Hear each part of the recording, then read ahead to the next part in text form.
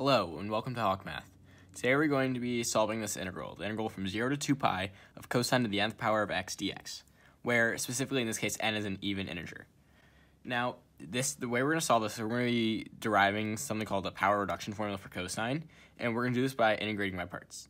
The way we do this is we first rewrite this as the integral from 0 to 2 pi of cosine to the n minus 1 power of x times cosine of x dx. Okay, now we're going to do integration by parts. We are going to integrate cosine x and differentiate cosine to the power n minus 1 of x. So, let me write that down. Cosine n minus 1 of x and cosine of x. If you integrate cosine of x, you get sine of x. Sorry, I wrote the n twice. And then if you differentiate cosine of x, you get n minus 1 times cosine to the n minus 2 power x, and then chain rule says we multiply by negative sine of x. So, okay, now we can rewrite this integral as sine of x times that, so sine of x times cosine to the power n minus 1 of x, evaluated from 0 to 2 pi, minus the integral of those multiplied. But if you notice that negative will cancel out, so we can just write plus the integral from 0 to 2 pi of this times that, which will give us the sines will give us a sine squared. So you have cosine to the n minus 2 power of x times sine squared of x dx. Okay, now how can we simplify this? Well, let's look at this first term. We notice that it doesn't actually matter what power of n is up in this exponent, because no matter what, the sine of 2 pi and the sine of 0 will give you a 0 for both the terms. So no matter what, this will just go to 0. So we can ignore that. Now, for this part, the sine squared doesn't really help us, but if we write this in terms of cosine, we'll see a nice formula. So we see that this is equal to the integral of from 0 to 2 pi of cosine to the power n minus 2 of x times 1 minus cosine squared of x dx.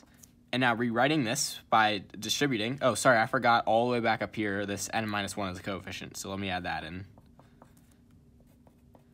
Okay, so now we can distribute this to both terms. So the integral from 0 to 2 pi of n minus 1 times cosine to the power n minus 2 of x dx.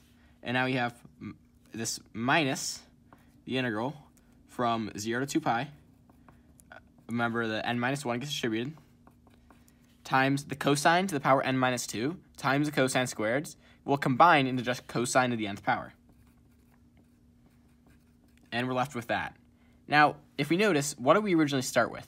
We originally started with this, integral from 0 to 2 pi of cosine to the power of x dx. And we notice over here, this is the same integrand, other than the constant which can be drawn to the outside. So, we can rewrite this whole expression as, let's call this integral I. So, we have I equals the integral from 0 to 2 pi of n minus 1 times cosine to the power n minus 2 of x dx minus n minus 1 times I. So we can now add this to both sides. So if I'm going to get rid of that and say n minus 1 times I plus I, and that will just give us n times I. So we have n times I equals the integral from 0 to 2 pi of n minus 1 times cosine to the power n minus 2 of x dx. Now, again, we want to solve for I, so we can divide both sides by n. So we get that I is equal to, I'm going to bring this constant to the outside, n minus 1 over n times the integral from 0 to 2 pi of cosine to the power n minus 2 of x dx. Now look at that. We see that this nicely reduced from here to here. So the power on n went down by 2. So let's see if we can now evaluate this in a more general form, because if we notice, this will keep telescoping. We could also write I as using the same exact formula again, going down by n minus 2, we have I equals n minus 1 over n.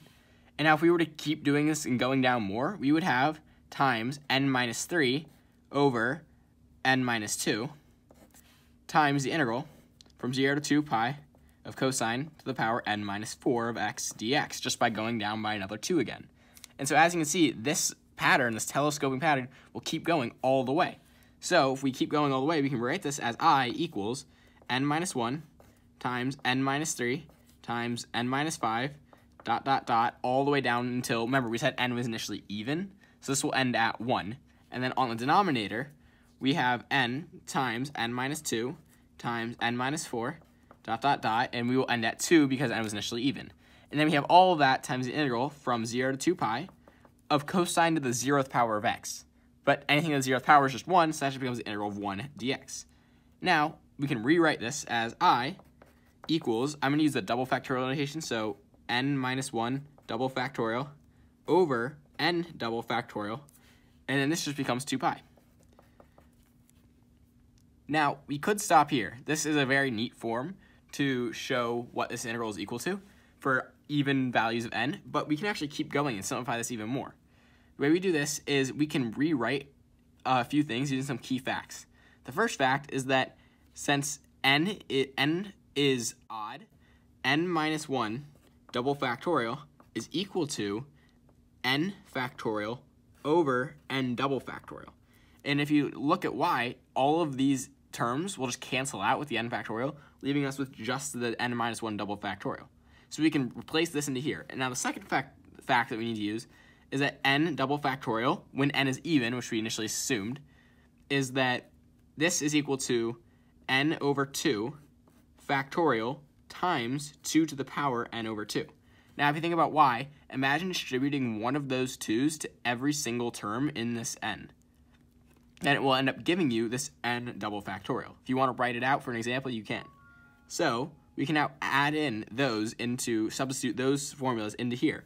So we get I is equal to 2 pi times n minus 1 double factorial. We previously decided it was n factorial over n double factorial, but then we have another n double factorial, so we can write this as n double factorial squared. And now this is equal to, by plugging in this formula over here, 2 pi times n factorial over n over 2 factorial times 2 to the power n over 2. And now we have to square that part. Okay, now the squared actually cancels out and gives us some nice numbers.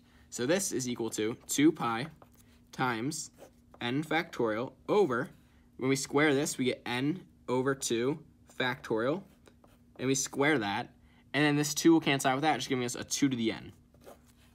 Okay, now we're almost done. I'm going to make this 2 to the n, bring it to the outside. So we have a pi over 2 to the n minus 1, because that 2 cancels out here. And on the inside, what do we have? We have n factorial over n over 2 factorial squared. So we can rewrite this as n factorial over n over 2 factorial, n minus n over 2 factorial. And what do we notice about this? Well, this is precisely equal to n choose n over 2. So we're going to choose this combination. So we can write this as pi over 2 to the n minus 1 times n combination n over 2. And so this is the final formula. So this integral we start with up here is equal to both this formula right here and this. So rewriting this as a neat and final notation, I'm going to say that this is equal to n choose n over 2 times pi times 2 to the, I'm going to rewrite this 2 in the top. So we have negative n plus 1, or 1 minus n. So we have 2 to the 1 minus n power. So there we go. That is our final answer. If we wanted to look at specific values, such for example, if we wanted to look at if the n was 100, then our answer would be 100 choose 50 times pi times 2 to the power negative 99. And that's all it would be. So using this formula, we can very easily calculate the interval from 0 to 2 pi of cosine e to the power. We could also, if we wanted to, use different bounds. With this stuff up here, we could choose other bounds and evaluate those directly.